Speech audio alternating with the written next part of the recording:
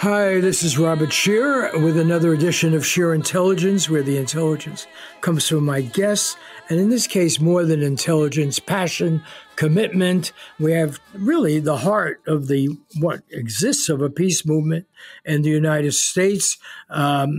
Medea Benjamin, author also of very important books about world conflict from Iraq to Afghanistan. Jodie Evans, who has done so much to create CODEPINK along with Medea Benjamin. And I wanted to talk to you guys particularly about where is the peace movement? Today is the day after the announcement of Mikhail Gorbachev's death. I have a piece about that. I had interviewed him some 40 years ago. I thought, the Cold War is over, peace would come. It hasn't happened. We're now talking about maybe a nuclear war with Russia without communists, without the Soviet Union. So we find occasion to threaten the destruction of the planet. So let's just begin with that. What happened to the peace movement? Jodie, why don't you go first? Okay. So what happened to the peace movement? The peace movement, let's just look at the last 20 years, which is when we started CODEPINK in response to Bush's frightening the American people into war on Iraq, an innocent country, with his color-coded alerts, orange, red, and yellow, we called CODEPINK. Bob, that was 20 years ago. And there were, remember, 12 million people in the streets saying no to that war. And since then, the United States has spent $21 trillion on the war on terror. And we have marched and we have protested and we did, 8 nonstop years of disrupting Congress. And what happens is you're up against Teflon. You're up against a Pentagon that is buying up everyone in power. I mean, we just watched a vote on weapons for Ukraine. And I don't know, I haven't looked into it, but I don't know in the history of the United States if there was not even one dissenting vote against war and militarism, not one dissenting vote. So we've just watched 20 years of the United States culture being weaponized. That, right now, a couple of years ago, I launched China's Not Our Enemy because I watched exactly the same playlist that took us to Vietnam War, that took us to Iraq War, happening towards China. And it's the propaganda is so thick that people like peace isn't even in the conversation. That here we are in this, with Ukraine, the conversation is about more weapons. It's never about how do we get to peace. So we had, the 2006 election where it was all about peace and we got a lot of interesting people in and there was a huge push. And what happens is they all get into Congress and they all vote for a bigger Pentagon budget. And so we've watched, then you've got people that need to be fighting on the fronts of their own communities for their own needs. So the costs of war aren't visible. They're not what people see. They're not what the media is talking about, but we're all experiencing the costs of war, including the planet where war is the greatest contributor to climate change. And the war machine and those that, line their pockets with it are just kind of gone off. And it's very frustrating for peace activists because you work and you work and you work and the budget gets bigger and the violence gets more extreme and the effects, looking what's happening in Afghanistan and Iraq and what we've done, none of the costs of war are visible. And you've got a whole generation that's grown up since the Iraq War that doesn't know the world without war. So that's kind of the swale we start with. I'll turn it over to Medea. Well, I just want to make one correction, Jodie, which is that there were 57 Republicans who voted against that $40 billion. And that's ironic because Republicans are supposed to be the war party and Democrats a little bit less of the war party. But what happens when there's a Democrat in the White House is that the Democrats just march in line. And we saw when President Obama came in, how the peace movement pretty much fell apart. And we see now under Biden how the overwhelming support of Democrats, not only for the Ukraine $40 billion allotment, in which you're right, Jodie, not one Democrat, not even Barbara Lee, no one of the squad stood up and said, negotiations, not more weapons. But you also have the Pentagon budget continuing to rise. And so I think this bipartisan consensus that you don't want to be seen as, quote, weak on security means that the weapons makers laugh all the way to the bank. They continue to make obscene profits off of people suffering in misery, and that there's no accountability because the media, other than Bob Scheer and some others exceptions, don't go back and look at what happened. We had a year anniversary of the Taliban being back in power in Afghanistan.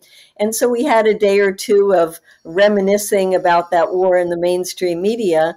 But otherwise, it's off the, it's not talked about. And now we see Iraq back in tremendous conflict, and people really don't care about it. And if they do, they'd scratch their heads and say, I wonder what happened after the U.S. was there for so many years. Why can't they get it together? Rather than recognizing that the U.S. goes into countries and blows them up and tears them apart and leaves them in worse shape than before.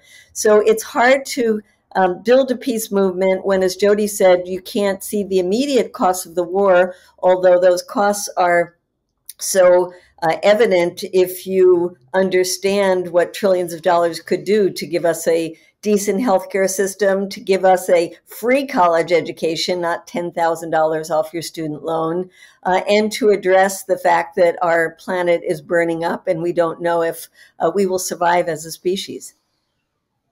Well, yeah, but let me take as, first of all, I do want to object to any expectation that the Democrats would not be the war party. It's true, the Republicans, certainly willing to blow up a lot of people. But the fact of the matter is, Richard Nixon, terrible in so many ways, was the one who did negotiate peace with Mao Zedong. And all this crap now you have to find, you can't negotiate with Putin, who isn't a communist. He's quite conservative and pro-cartel and everything. But Richard Nixon went. And what was supposed to be the most bloody communist dictator, Mao Zedong, he and Henry Kissinger, and whoever thought we'd now be celebrating Henry Kissinger for making sense, and I think he's almost 100, and they went and negotiated. And as a result, we had peace with China until now. Now, the Democrats want to have war with China, of all things, Taiwan, once again, back. And to my mind, it brings up really George Orwell, because we no longer have, they've forgotten terrorism, that's gone. We no longer have communists that are really threatening us. I mean, in Russia, it's the anti-communist Putin who defeated Gorbachev's side that is in there. In China, they're capitalist communists. But it goes back to Orwell's need for our system for an enemy as the great organizing. And it doesn't matter what you call the enemy. And it's always in the name of freedom and our security. And they just change. And it's totally cynical. And the Democrats seem to be the main party of war. I know you might not agree with that, but, they're the ones who gave us Vietnam from beginning to end. Well, we have some examples of the Democrats doing negotiating, like Obama negotiating with Iran for the Iran nuclear deal, negotiating with Cuba to normalize relations. But of course, they're both war parties. And we don't expect the Democrats to be the party of peace, but we do expect some of the members of the Democratic Party and the ones who call themselves progressives to stand up for a more peaceful foreign policy. Where that all falls apart is when you talk about things like Israel-Palestine, where even the progressives don't want to go there because we have allowed AIPAC and its iterations to be throwing money into our elections to defeat any progressives that will come out even for a mild statement of supporting Palestinian rights. But yes, Bob, you're right. Of course, we have two war parties. No, but I'm going to push this further because one possibility is if the United States would really believe in capitalism and trade and so forth, then they would worry about how can we get good jobs back and how can we do better capitalism. And if you think China's a threat, well, okay, produce products better, have better workers, et cetera, et cetera. That's not what's going on here now. We are threatened economically by the vigor of the Chinese economy, so we're going to play the enemy card again. We're going to pick a fight of all things about Taiwan once again, which, my God, they had agreed under all these different presidents that, okay, we'll have some kind of accommodation about what is China and its relations. No, we're now actually talking about war with China, war with Russia, in which this guy Putin, whom we backed, I was there at the time covering it for the LA Times, when this was the answer to the Soviet Union, Yeltsin and Putin and so forth. No, we're now going to have war, and even nuclear weapons are in play. And so I really want to get back to this notion of Orwell. Maybe the American society is sick at the heart of it, that we require an enemy in order to think, in order to feel anything. And we develop all sorts of fantasies about the evil empire that we're opposing, and that's happening once again, a one-sided propagandistic view of what's going on. Well, Bob, but like the we, is the we is being has been undermined with no investment in education. It's been propagandized. So the we you're talking about, if you're talking about the government or the people, because the people are exhausted by all, just look at how hard workers work in the United States with so little back, and you've got an exhausted citizenry that is manipulated by, yes, the idea you have, but I think it's even just an addiction to war. There's no capacity it seems like there's no capacity to stop and see, oh my God, we're running off a cliff with the way we've been doing this. There's no capacity to think about what really security is, which has nothing to do with weapons and war. There's a lie that, is perpetrated within the United States of America that is kind of like seeped into the very sinews of what it is to be a citizen, and what even you're allowed to say as a citizen when you think of a country made up of so many immigrants and that fear of like being able to stay. So there's so many factors that hold into place a citizenry that believes in its media, even though it's lying to them all the time. I mean, Russians know they're getting propaganda. Americans believe in the media they're getting. So yes, there's an addiction. Capitalism itself, I call it the war economy, the destructive, extractive, oppressive economy. It is our culture, but it's being driven by those that are making money with it and collecting power from it. Time for a break, and we'll be back in a few minutes. We're back with Scheer Intelligence. I want to get Medea into this because one thing you've also been, I shouldn't say just also, but you've been an important eyewitness journalist. You've gone to these war zones. You've seen the horror of it, and that there's a horror now going on in the Ukraine. Not the same horror that if all life ends, because nuclear weapons are involved and so forth, but we're in another one of these never-ending wars. And now the fantasy is, for once we found the good war. We're on the side of freedom and democracy, and those bad Russians, they did this without any cause, without any history. We know this is another one of those manipulated events. The whole thing of, the color revolutions and then, free Ukraine and the role of the CIA and we saw that in Vietnam. This story gets repeated over and over. I remember when I first went to Vietnam in the early 1960s, that was the whole story. No Dien Diem, South Vietnam, these brave brave people fighting these terrible communists from the north. And today, when they bash China, they're saying, move your Apple manufacturing and everything else from communist China to communist Vietnam. We now accept communist Vietnam as the model country in Asia. And when we're rallying everybody, I keep getting back to Orwell. We know it's idiocy. We know you're inventing an enemy. But the point is the media all buys into it.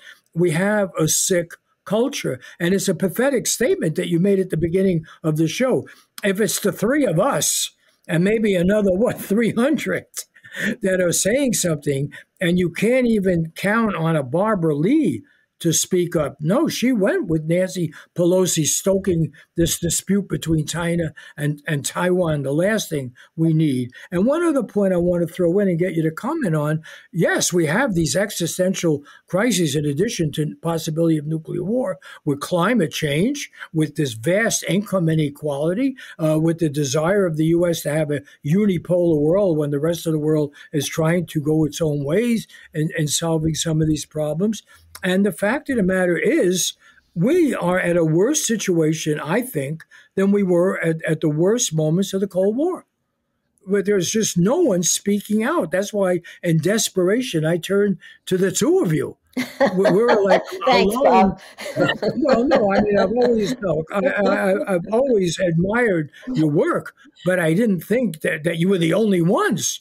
I mean, I sat around for the last couple of weeks and I said, where is the peace movement? And I call lots of people and they said, well, this is more complicated and, we have to criticize the Russians more, blah, blah, blah. And I know all that, I know there are no saints in this world other maybe than the two of you. But, the fact of the matter is the absolute silencing of a peace movement, and everybody wants to talk. Once again, we're talking about important issues, choice in the Supreme Court and the lesser evil. And the fact of the matter is, when it comes to war, the Democrats are not the lesser evil. It was the Democrats that dropped the bombs on Hiroshima and Nagasaki, the greatest act of terrorism ever in the world. If by terrorism we mean targeting civilians.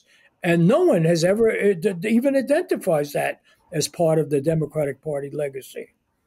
Well, it's funny when you talk about companies moving from communist China to Vietnam, it makes me think in today's world about moving from not buying Russian oil to buying more Saudi oil. And we see how Biden called Saudi Arabia a pariah state when he's running for office, and then goes and does the evil fist bump with Mohammed bin Salman. And so, yes, the Saudis are the good allies who are the brutal, brutal murderers and one of the only absolute monarchies left in the world. And yet it's the Russians that we have been attacking. We have been very much opposed to Russia's invasion of Ukraine, but we do think it's important that people understand the context for that. And there Gorbachev comes in, having been someone who really took James Baker, Secretary of State, at his word that the NATO was not going to move 1 inch eastward towards Russia's border. Instead of getting it down in writing, he was way too trusting, a historic blunder. And maybe the Russians wouldn't have invaded Ukraine today if we had gotten that in writing and there was an agreement that NATO would not be expanding the way it did. And then we have the intimate involvement of the United States in the 2014 coup in Ukraine. We talk about Russian involvement in U.S. elections, and you have to laugh at that when you see U.S. involvement in things like Ukraine, a coup, and deciding who is going to take over afterwards. So unfortunately, the American people don't have this context and are too easily duped into seeing the world in these black and white terms. But I don't want to leave everything so negative, Bob, because Jodie and I do have the privilege of working on these issues, working with young people, relating these issues to other things going on in their lives, like the environment. And we do see that in a younger generation, there's a lot of mistrust of the mainstream media. There's a lot of searching for alternative kinds of news.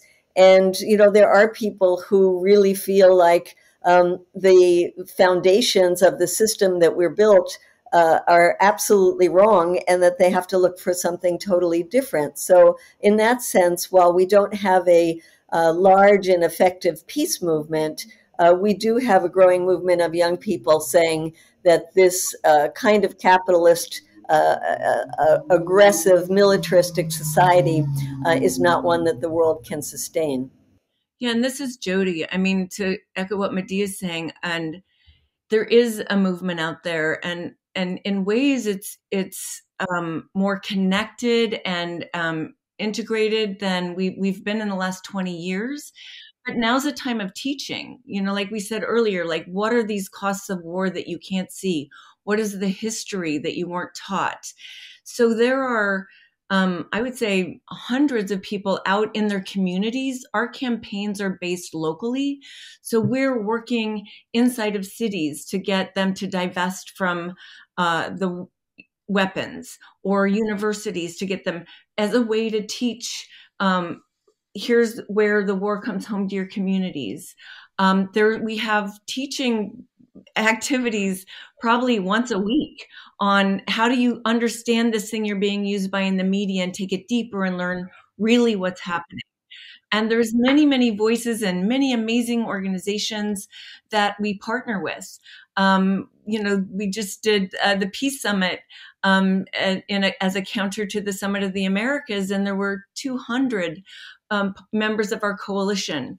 So groups are smaller, they were creating relationships, building something that really needs to be robust to come out what's happening. And also last year on 9/12, as we moved out of the 20 years of the war on terror, we launched Cut the Pentagon, which was the big tent to bring in all the issues that need to cut the Pentagon. It's the militarization of our streets. It's the violence of U.S. immigration policies at our border. It's the starving of the needs of life that, instead we feed the more war and militarism and line the pockets of the rich. So really building amongst our partners in all the movements, including and especially the movement to save the planet, because, really working to teach inside of these movements how those costs they're bearing, but it's not so obvious from, when they're in the fight of just trying to get what they need. So I would say there's just, it's diverse. It's more diverse than it has been in the last 20 years. The depth of education is profound. I mean, we just did 2 actions outside of Nancy Pelosi's office after she went to Taiwan, and they were huge. And the teach-in at the rally was full of depth and understanding and passion. So these things are happening, but they're happening more locally. We still can't get into Congress except with an appointment. So rallies outside of Congress don't feel useful. Rallies outside of members of Congress's offices in their communities are being much more effective. We just had one in Chicago. It was a weekly vigil outside of a member's office that had him finally surrender to not taking any more money from weapons manufacturers to his campaign. And we have those happening across the country. We're just launching a new campaign to take on the F-35 and to expose how ridiculous the building of weapons is, the level of waste and stupidity, and to build these weapons that then are ineffective and don't even work. Like to be able to build these stories that help everyone understand better what they're funding with, 60% of their tax dollars. Look, I would shrivel up and die if I didn't know that at least the 2 of you were still out there trying to organize people. I don't want to surrender to pessimism. And I agree with what you're saying about younger people. I teach at a university. I'll be doing it, until 10 o'clock tonight. And my concern about younger people is that they're being led to cynicism because they see that, of course, the Democratic Party is not sincere in any way. I mean, they dropped the ball on immigrants' rights, for example, totally forgotten. That was the big thing they were going to do. That was going to be better than Trump. We're arresting more people at the border now before. They know the wars, but what I'm concerned about is that they might go to the right. And we've seen this in Europe. We've seen that the traditional more peace-oriented social democratic left. I mean, my goodness, in the Cold War, we had the bulk of Germans who didn't want armaments, who didn't want, and now Europe is being torn apart, and Germany is going to lead the way to militarization, as if the Second World War never happened, you know? And we're getting that. I mean, in England, there's hardly any kind of peace movement. When labor shifted in that direction, and here in the United States, any journalist, any writer, anybody who dares to suggest, as we did around Vietnam, that maybe the U.S. position is not so virtuous. Maybe the side we're backing is not totally in the right. Maybe there's complexity of the kind that Nixon actually embraced at the end. You will be red-baited out, even though Putin was the anti-red. You mentioned Gorbachev. Putin was the guy the U.S. backed to prevent Gorbachev from being Yeltsin and then Putin, to prevent Gorbachev from bringing about the reforms he wanted, and Putin was the sober alternative to Yeltsin that we backed. But once he asserted that maybe they have some national interest and a different perspective, that he becomes the enemy. And I think we're in a very scary situation where red baiting without a red is the fashion. Dismissing any journalist. You have an organization like Consortium News, which for decades has done excellent reporting, and they're going to be red-baited out of existence. They've already denied funding and PayPal and all this stuff. You're getting it everywhere. You get our best journalist in the country, Chris Hedges, former bureau chief for the New York Times, and he now is going to be made into a non-person. Even people like Matt Taibbi that have a huge following are being dismissed and so forth. So I just don't want you, I know you don't think it, I don't think we should underestimate the danger of this current situation.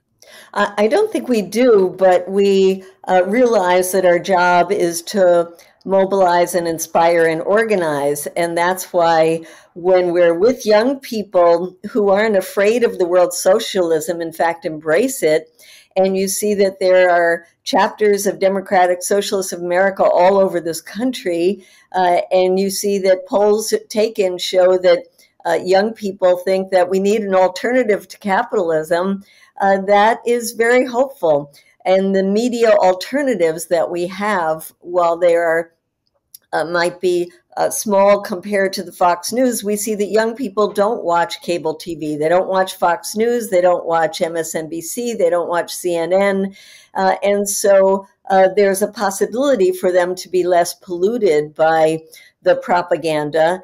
And yes, they could go to the right, but I think the tendency is for young people to search for more progressive alternatives.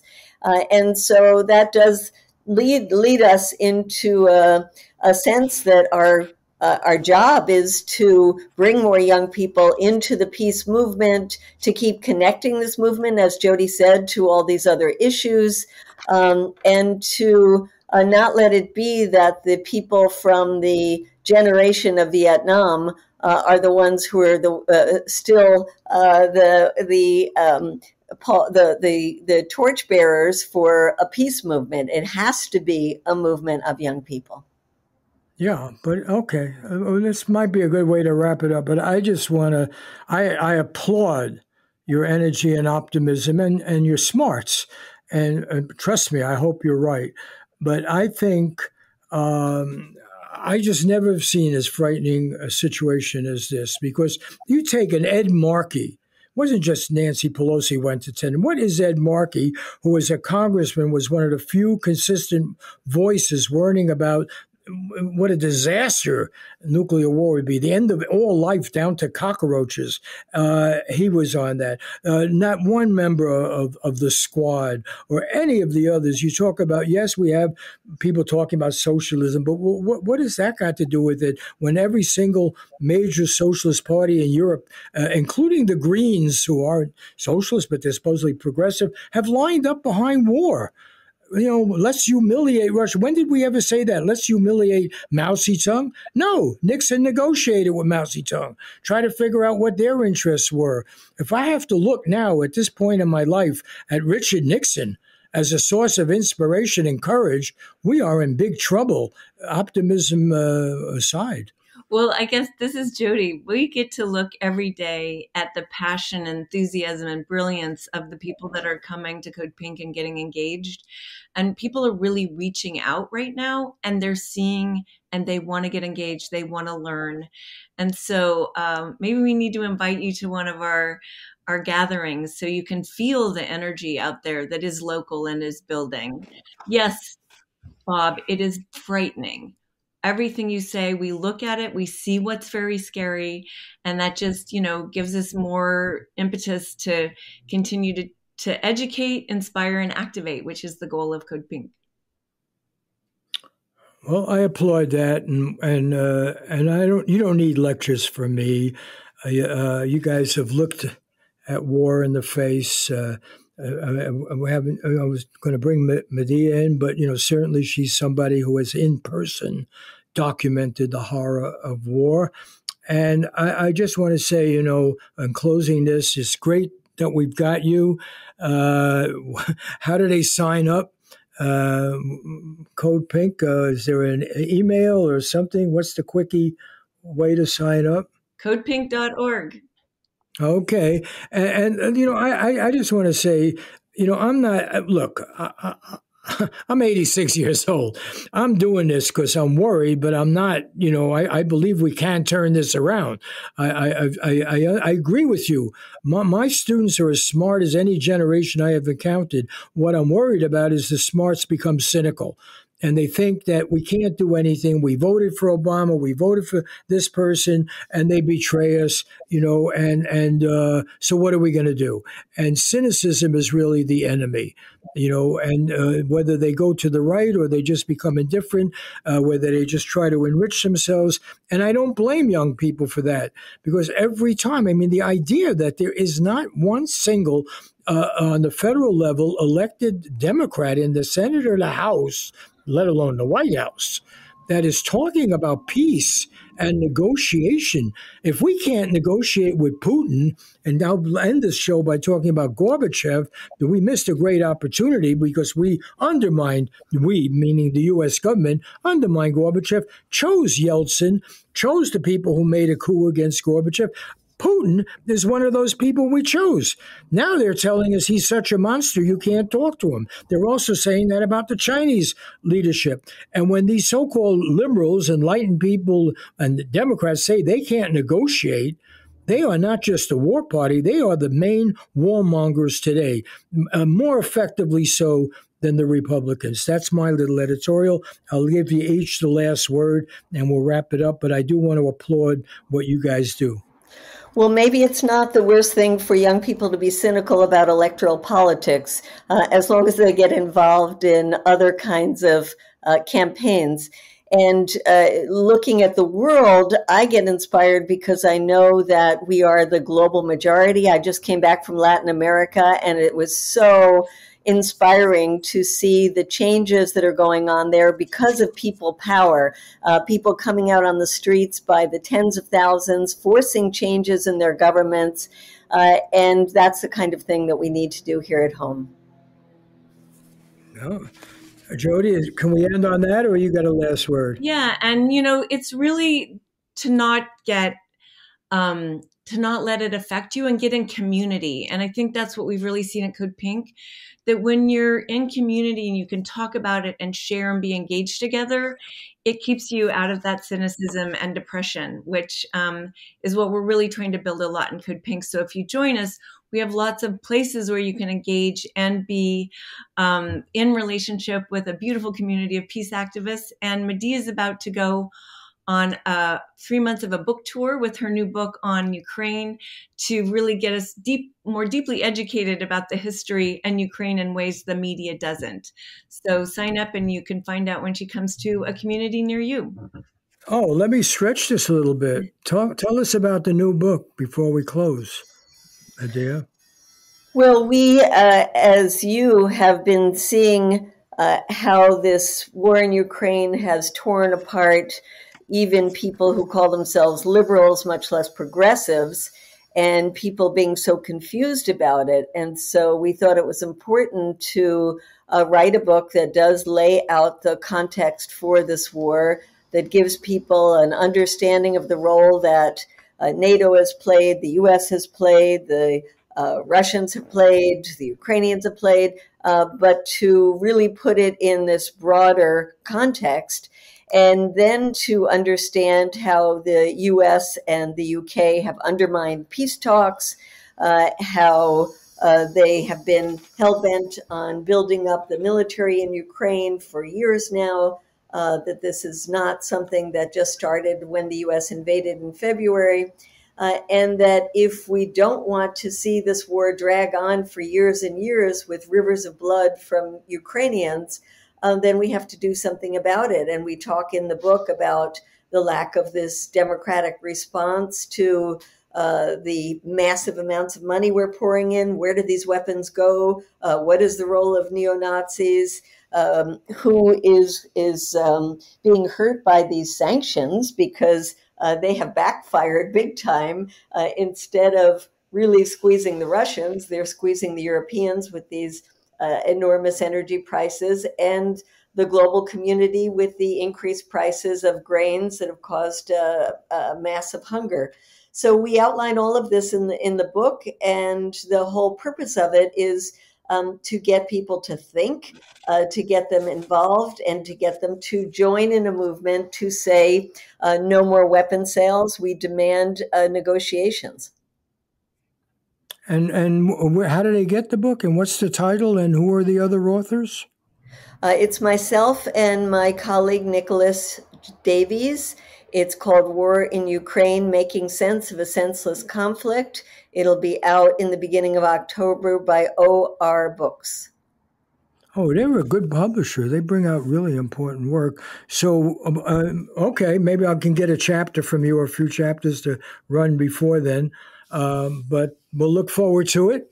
So that's all the time we got today for Scheer Intelligence. I want to thank, first of all, our guests. You guys, okay, I've said it over and over. I can't think of two more useful citizens in this country than Jodie Evans, and Medea Benjamin. But, I think a lot of people know that. I want to thank the folks at KCRW for putting these shows, posting them up, these podcasts. Laura Kondorjian, and I always get the name right, Laura Kondorjian, and Christopher Ho at KCRW, a terrific NPR station here in Santa Monica, Los Angeles. Joshua Scheer, our executive producer. Natasha Akimi Zapata, who writes the introduction, and the JKW Foundation, which in the memory of a terrific writer and significant, wonderful human being, Gene Stein, helps fund these shows. See you next week with another edition of Scheer Intelligence. Rien de rien, non, je ne regrette rien, c'est payé.